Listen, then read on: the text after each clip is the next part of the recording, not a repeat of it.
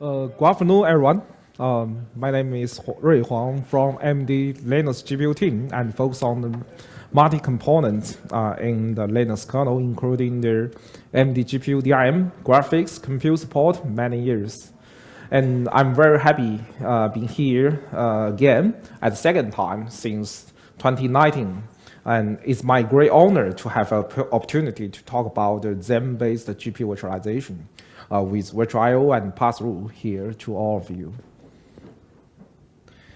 And these are the team members who working on these solutions. We are the global Linux team and from different countries such as the China, Europe, and North America. And also thanks for support from Collabora and to work together with us to implementing the solution. And today, I would like to go through for sharing with the overall design and the implementation of these solutions. In fact, it is a long time since we prepared the solution at the middle of last year. And there are multiple components, including the Linux kernel, Xen QEMU, Mesa, and the virtual render. Then we start to upstream at the first version in March of this year. And we spent quite a few months to resolve the issues to support QEMU and Xen. But some of them are fixed by workaround and still not root cause yet. So I'm working on upstream and on the QEMU part for VirtIO GPU these days. And next step, we will continue upstream the Xen-specific functions. And we are welcome if you have any review comments for us. And please feel free to interrupt me if you have any questions. Okay, move to the intention. We are working to deliver the support for the automotive infotainment system. And we already have a complete graphics on the bare metal platforms in the existing automotive system. In that system, we have the open source graphics libraries, including the OpenGL, Vulkan support with native AMD GPU Mesa drivers, such as the ReadySI and the RedWe for the production. However, the bare metal solution cannot be fully satisfy the needs of the modern automotive system because of the requirements from the multiple systems in one car. So we are designing and developing the Xen-based GPU virtualization right now. Xen is one of the most popular hypervisors in the world, and it is widely used by the automotive system and the embedded platforms. And we are also developing the 3D graphics and multimedia hardware accelerations for AMD GPU and the APUs. And this is the existing situations of the GPU virtualization on Xen. The VirtIO GPU is the design to emulate hardware device in the QEMU. And this can be enabled on the Xen platforms, but only in the virgl. The virgl is the OpenGL support for VirtIO GPU. And this support is not even fully verified on Xen. So because we still find quite a few issues on existing virgl support, and the main gaps is there is no vulkan with VirtIO GPU on Xen platforms. And the graphics support cannot without Xen, And AMD GPU from here, AMD GPU is also enable the support the Xen PV DOM0 at this moment. And PV is using the software IoTRB for DMA operations for all the PCIe devices, including the AMD GPU. However, in GPU user scenarios, we have so many large buffer mapping, like the megabytes and gigabytes on the device. The software IoTRB is can only handle the buffer page by page. It is not suitable for the GPU user case right now. And current PCIe pass-through is only supported by the PV DOM0 at CPUs. We all know the GPU pass-through is very popular use case and for the virtualization, but it's only able to be mapped into the one guest VM. So above current are the current situations of GPU virtualizations on Xen.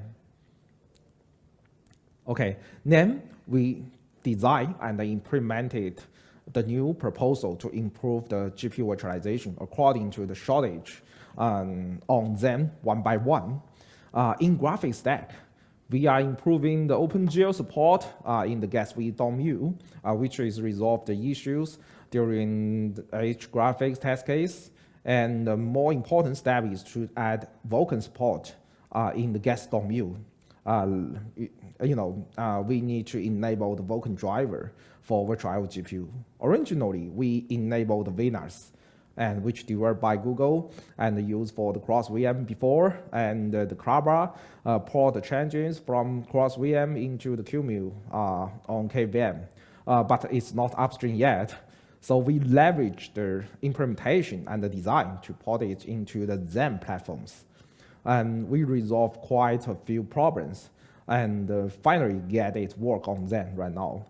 We can run the most of graphics applications and benchmarks and Steam games right now. And we also are working on enabling the new VirtIO native context solutions on AMD GPU recently. And to address the Xen software IoTRB usage problem on GPU, at discussion with the Xen maintainers, we decide to use the PVH DOM0 for AMD GPU at x86 processors.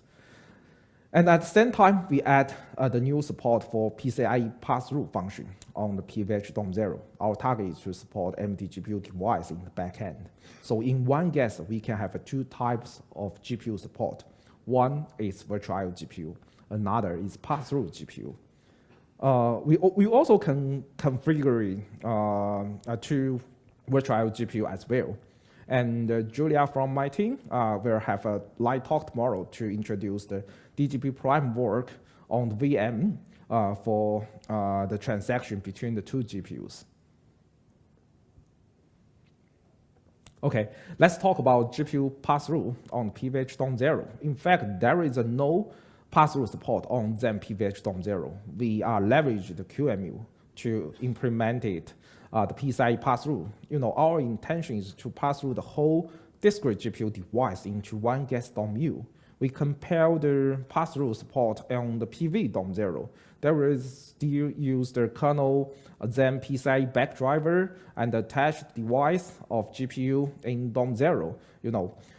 It is to avoid the GPU device is attached by the native AMD GPU driver and use setup GSI and PCI device reset, memory mappings, hypervisor calls, and to transfer the request to DOM-U, then bring up the Xen pass-through functions to map the PCIe config space register range and interrupt IRQs.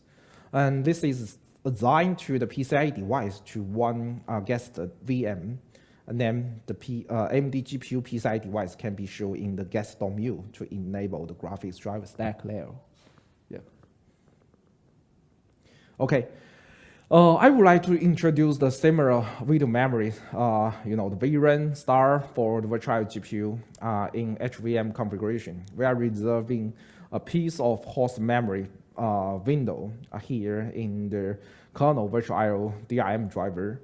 And there is one more large MMIO bar in the guest, which we reserve for guest Mesa, OpenGL and vulkan driver used directly.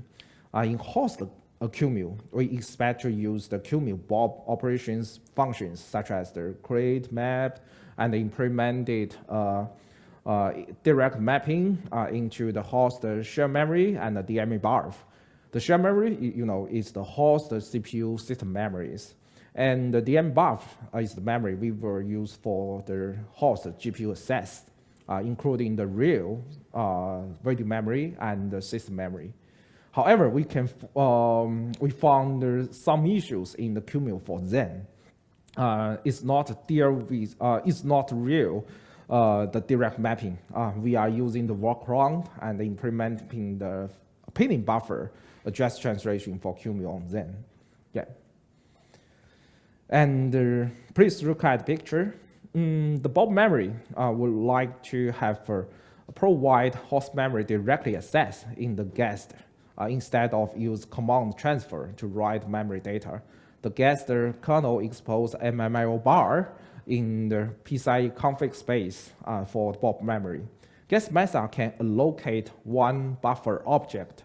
Then the host QEMU can create and map a real VirtIO GPU resource and to indicate the guest buffer.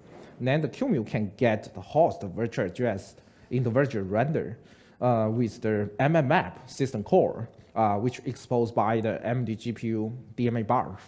However, the host virtual address is not enough for Xen hypervisor, like different with KVM. Xen has to convert the host virtual address to the physical frame buffer number, and map it in the guest physical frame buffer with the hypervisor core. It is because the Xen is different with KVM. The DOM0's physical address is not a real physical address in the Xen platforms. The real physical address has to be translated by the EPT table in the Xen hypervisor. So far, this is design only can be used for the painting buffer, and it is the challenger to dig out the method to support the eviction in the host side. And this is the next step for us to completely resolve this problem. Okay, let's take a look at flow of VirtGL and Venus on Xen. VirtIO GPU can support hardware accelerations in the software view, and is using the QEMU and emulate a virtual GPU for the guest DOM-U, and the VirtIO PCIe driver will attach the VirtIO GPU in PCIe virtual device and load the kernel VirtIO DIM driver. And the VirtIO GPU device is emulated at VirtIO bars, and then the user space implemented OpenGL, the VirtGL and Venus driver for the virtual GPU, and any GPU operations will be replicated by the VirtIO GPU command and to issue to the host QEMU. The QEMU will use virtual render command to separate different contexts from the VirtGL or Venus. Then the two contexts will access the host method OpenGL and the vulkan. Our host method driver is ReadySI and the RedV for AMD GPU with the GL and VK functions. And this time, we bring up the Venus support on Xen to integrating the whole Bob memory support on QEMU. And let's move to the VirtIO video support. Our video support is different with the VirtIO video spec, and in traditional VirtIO video is leveraged V4L2 framework to implement it independent virtual video device in the guest VM. However, we are different with it because in AMD, the video device hardware engine is inside of GPU. So we leveraged VAPI from end in the Mesa and implemented the video hardware virtualization established in the VirtGL, the OpenGL driver for VirtIO GPU. And right now, we are working on developing the VirtIO native context with AMD GPU on Xen at this moment. This design is initialized by Rob Clark at last XDC on Chrome system. They are using the new native context method to forward the native libDIM API to the guest method directly with virtual render. And with this way, we can use native method driver instead of VirtGL and Venus. It is more straightforward and performance way. We are leverage layer design, and Pierre from AMD has implemented the AMD GPU backend for native context solutions. With this approach, we won't need a method running on the host DOM0 anymore. So we can have a faster and more simple transaction between the host and the guest VM, named the VirtGL and Venus. Okay, and this is the performance data we will see The OpenGL is much faster, and about 10% named virgl. And VNAS, from vulkan side, the native content is also over 10% named VNAS. Yeah. And the last, the GPU is not only used for the graphics area. The more important user scenario for GPU is compute support in AI and machine learning world in the automotive market. So we design an approach to enable AMD ROCm compute stack at the gas VM with virtual, and then we will have OpenCL support based on the ROCm with the virtual native context solutions. We were forwarding the Xen APIs with the virtual native context solutions. And we are forwarding the, and we will add the virtual backend into the ROCm runtime to support OpenCL applications in the up layer. Okay. Next step, we are working on the upstream for the whole solutions, and we need for graphics benchmark, and we will provide the formal solutions complete to resolve the direct mapping issues. And last, and we will continue implementing the ROCm stack for gas VM to support AI applications. Okay, and this is the reference for us. Thank you. Any questions? Yeah.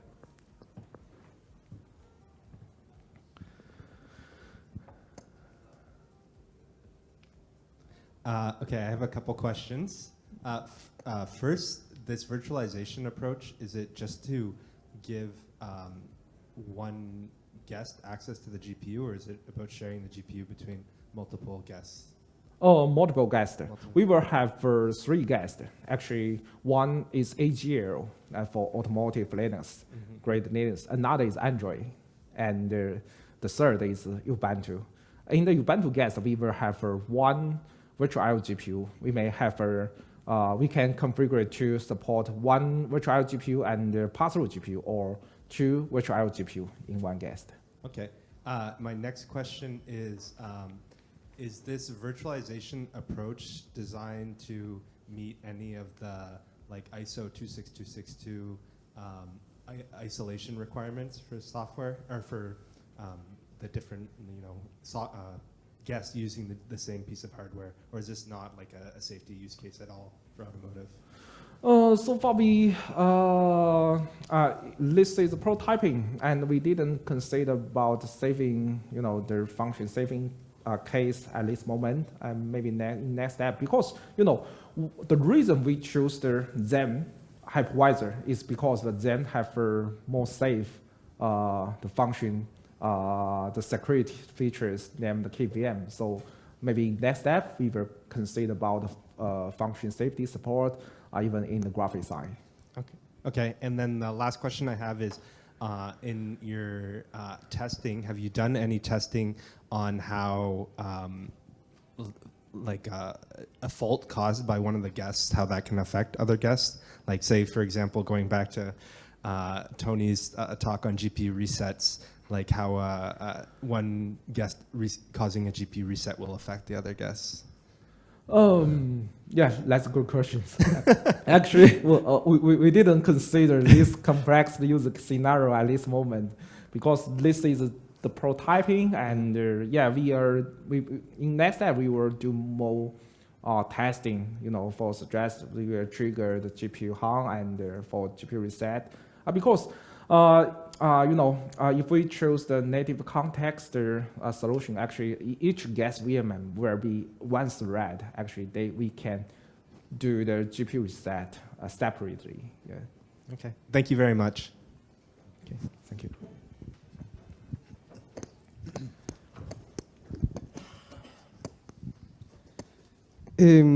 I have the question of the GPU pass-through for each guest. The space is reserved or is shared memory?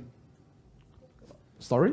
In Xen RAM, in the Xen hypervisor, when you configure the RAM for the users, you have to mark it as shared or reserved. For example, 100 megabytes until 4 gigas. It's the same with the GPU pass-through. GPU pass-through is actually the 4 gigabytes is for the host memory. We can configure for the bulk memory to guest VM, and the GPU pass-through is different. We will pass through the whole GPU in the guest DOM. So if it is a discrete GPU, they have 8 gigabytes, then we will pass through the whole gigabytes video memory in the guest. Yes, but that does not conflict with multiple users in the GPU because they. That's good questions because we are and Julia will have a light talk about how to transfer the different GPU resource between the pass-through dGPU and the VirtIO GPU. Yeah, we can use virtual GPU for display and the pass-through dGPU for rendering. Then we can share the buffer resource in the guest method. Okay, thank you. Any questions?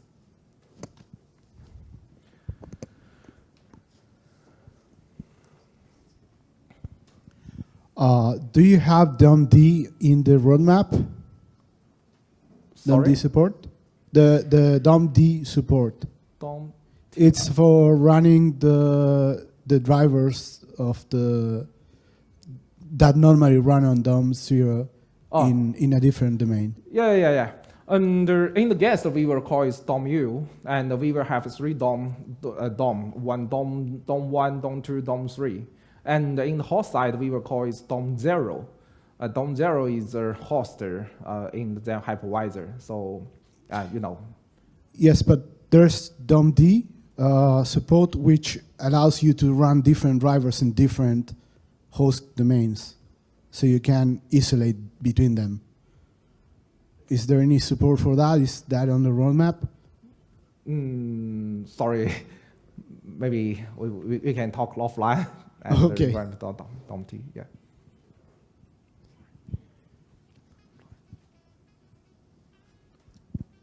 So Intel has GVTG for mediated pass-through. So is this does this compare to the same technology, or is this? It's not medium pass-through. It's the pass-through directly because we will have 2 GPU in the back end. One is iGPU, another is a discrete GPU. Oh, the discrete GPU okay. Totally pass through in one guest. That's great. Yeah. One guest VM. Yeah. So. Actually, we are for multiple GPU, multiple guest VM support. We will use virtualization GPU. Yeah, then we will go with native context and to support the virtualization GPU in each guest DOM-U. Yeah. Okay, understood. Thanks.